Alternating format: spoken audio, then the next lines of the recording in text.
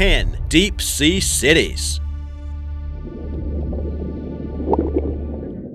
Number 10. Port Royal, Jamaica. It was once known as the most wicked and sinful city in the world, according to historical accounts. No doubt Captain Jack Sparrow would have fit right in with Port Royal. It was actually famous for being a party town for pirates, but all that fun came to an end in June of 1692. An estimated 7.5 magnitude earthquake and tsunami shook Jamaica and devastated Port Royal, causing the city's north section to fall into the sea and killing around 3,000 people. The city's remains are under 40 feet of water, but some experts consider it the Western Hemisphere's most important underwater archaeological site.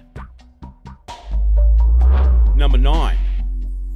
Thonis Heraclean. It was once located on Egypt's northern coast and was regarded as one of the Mediterranean's most essential port cities. Ironic that it ended up at the bottom of the very sea it served. After nearly 1,200 years, the area has been excavated, though. Over 60 ancient shipwrecks have been located, along with anchors, coins, and immense sculptures that are thought to have adorned the city's temples. Although an exact cause has not been determined, the city is thought to have sunk after being struck by an earthquake.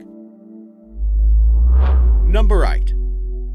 Japan's Atlantis. These mysterious structures were discovered in 1987 off the coast of Yonaguni-jima, 6 meters below the water. First noticed by a scuba diving instructor, the immense rectangular formations had precise 90-degree angles, along with straight steps, walls, and columns. Divers have found what appear to be temples, paved streets, carvings, and a huge pyramid-like structure that rises 250 feet from its base. Up to 15 structures are thought to occupy a space of 300 meters by 150 meters. Some experts think the structures represent the remains of a pre-glacial city that existed above sea level some 10,000 years ago. But others argue that this is a series of natural rock formations, although it is possible that over time humans made enhancements to the formations and did use them for some purpose. The debate continues today, but what do you think?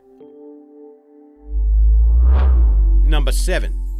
Alexandria. One of the world's richest underwater archaeological sites was discovered just off the shores of Alexandria, Egypt. Missing for more than 1,600 years, the ruins of Cleopatra's ancient kingdom were discovered in 1996. Historians believe the entire city was plunged into the sea by cataclysmic earthquakes or other natural disasters. Teams of marine archaeologists excavating the area made many discoveries, including the foundations of Cleopatra's palace, a huge stone head thought to bear the likeness of Caesarion, the son Cleopatra had with Julius Caesar, as well as sphinxes, temples, statues, and coins, which were expected to have an insurance value of $50 million.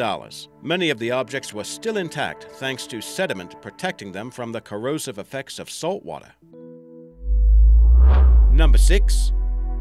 Pavlopetri, Greece. This is the world's oldest known archaeological town site, dating back around 5,000 years. While many underwater ruins are incomplete or difficult to distinguish between naturally occurring shapes and man-made structures, Pavlopetri displays a complete town layout, including tombs, streets, and architecture. There are around 15 structures submerged under 13 feet of water. It was discovered in 1968, and there is an ongoing research project to determine when the town was occupied and how it became submerged. Number 5.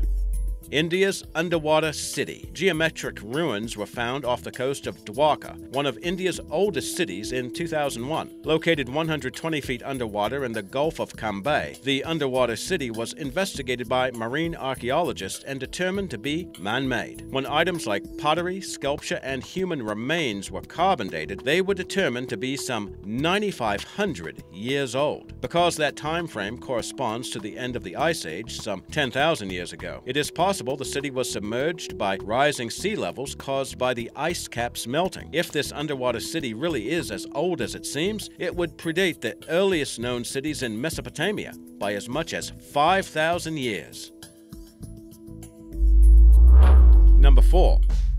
An underwater Pompeii. Remains of an ancient settlement were discovered off the small island of Delos in the Aegean Sea. Located just 6 feet deep off the island's northeastern coast, archaeologists have found fallen colonnades and walls, along with a ruined pottery workshop and 16 terracotta pots embedded in the seafloor. Large boulders aligned in front of the workshop seem to have formed a waterfront to protect the area. The ruins were once thought to be the remnants of port facilities, but now experts believe the structures are the remains of an unidentified settlement that was likely involved with crafting and commercial enterprises. How and when it collapsed is still being investigated. And if you're wondering about that nickname, similar workshops have been found in Pompeii, so the Greek media dubbed the site a small underwater Pompeii. Number 3. Baia.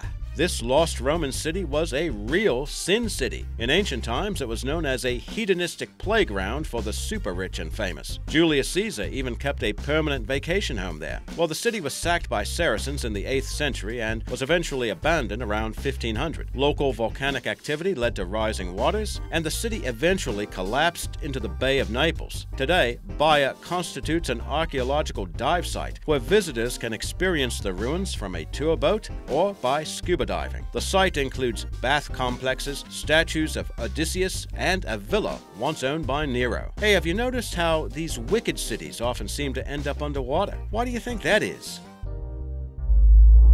Number 2. Undersea Museum. Is it a scene from downtown Atlantis? No, unlike Atlantis, this place really does exist, or will exist shortly. Located off the coast of Lanzarote, one of the Canary Islands, the Atlantic Museum will be Europe's first completely underwater sculpture museum. 400 sculptures will be placed 39 feet below the surface, and visitors will be able to view the sculptures by scuba diving or from glass-bottom boats. The ethereal figures are in human form and are modeled after the Guanches. They were the indigenous cave-dwelling people who inhabited the Canary Islands prior to the Spanish conquest. The lifelike structures are designed to attract plant and marine wildlife and are constructed from high-density pH-neutral concrete that won't alter the marine ecosystem. Some of the pieces depict scenes from everyday life, such as people simply walking along or taking selfies, while other works reference current affairs, such as the influx of refugees to Europe. The museum plans to open to the public by late February of 2017. Number 1.